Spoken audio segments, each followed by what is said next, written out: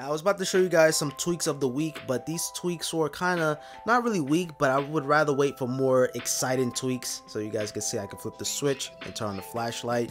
But we're going to get to that next week, so I'm going to wait for some more tweaks to release. We have ColorFlow 4 coming out sometime, it's in beta.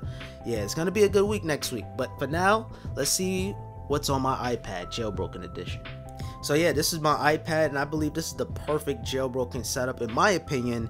It's not the most exciting thing to look at, but in my opinion it's all about that functionality. Now the first tweak I'm going to show you guys is a tweak called App Admin. Now this is just a staple tweak. If I launch the App Store right here, if I tap and hold upgrade, you get these prompts here, so you can continue to upgrade the or update the app, or you can downgrade, or you can block all updates, or you could just downgrade to the previous. Now if I tap on downgrade, you're gonna see all the firmwares or all the versions of Twitch right there on the fly. So you can go all the way back to the first ever Twitch app. And you know what, just for the fun of it, I'm gonna cancel that. We're gonna go all the way back to the first version of Facebook.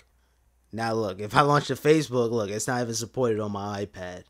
Of course, you want to upgrade it, you could just update it, you could tap on it, you can continue, and it's gonna update the Facebook application to the latest version.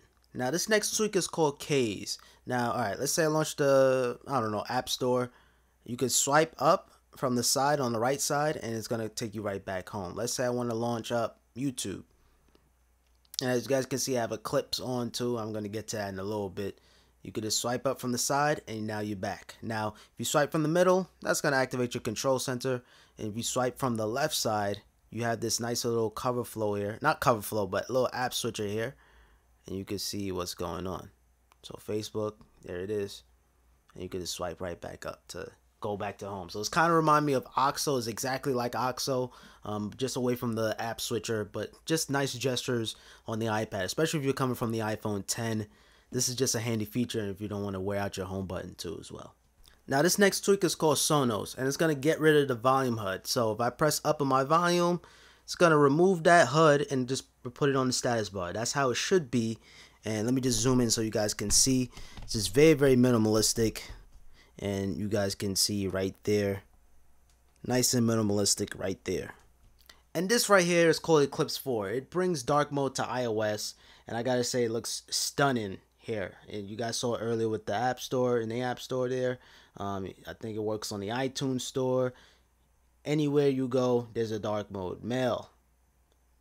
Hope there's no personal. Okay, yeah. Copyright claim. Hate the copyrights.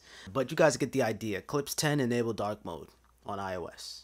Now this next tweak is called Activator. This is just a classic tweak. If I zoom in, this is just one of the activator gestures that I like to use. If I swipe from the right side, you guys can see I'm turning up the volume. Swiping from the other side, the left, I'm turning down the volume. I like that a lot because I don't like to wear out my buttons. I don't know, sometimes that happens to me a lot where the buttons just start to get jammed. I don't know, that just happened to me. So Activator is like a staple, but you can use other activator gestures. So you can use your home button. If you triple click the home button, you can, I don't know, launch an app or something like that. So I can press the volume up button and then the down, and I can enable dark mode or something like that. Now this next tweak is called PowerDown. Now if I press and hold my lock button, you guys gonna see I have a bunch of options here. So let's zoom that in. So I have slide to power off, slide to reboot, slide to respring, and slide to enable safe mode. So yeah, pretty self-explanatory. And yeah, that's PowerDown. Let's say you're listening to music and you want to just take a quick little video. Normally on normal iOS, it'll pause your music. So now let's say I'm playing a song. Hold on, let me play something. So let's say I'm playing music. I launch the camera application. And now look, I'm on the video mode, but my music is still playing. And of course, if you press volume up, now it's playing my music and recording at the same time.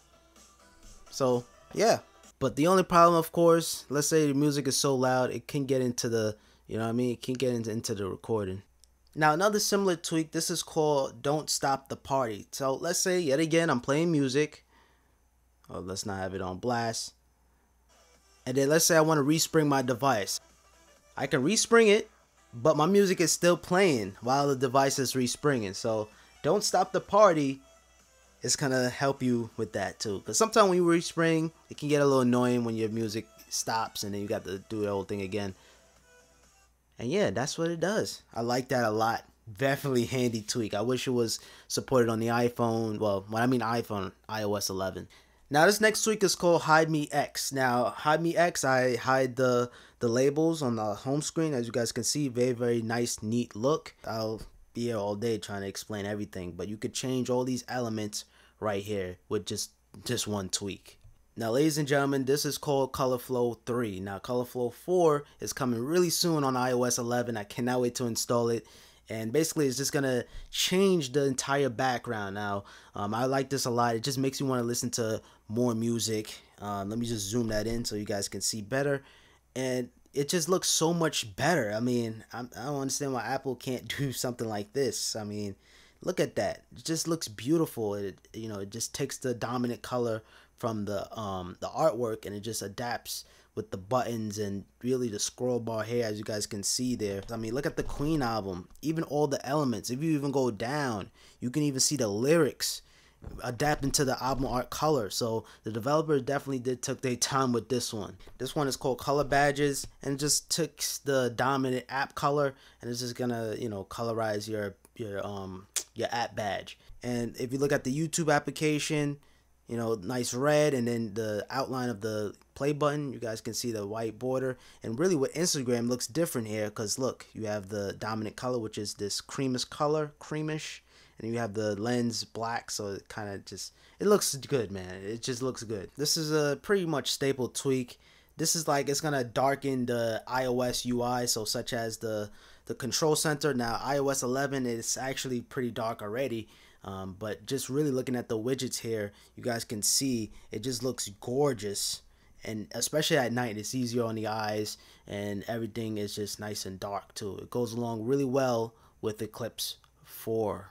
And very similar to ColorBadges, this is a tweak called Color Banners, and as you guys can see, it just takes the dominant app color and just adapts it with the background or the banner.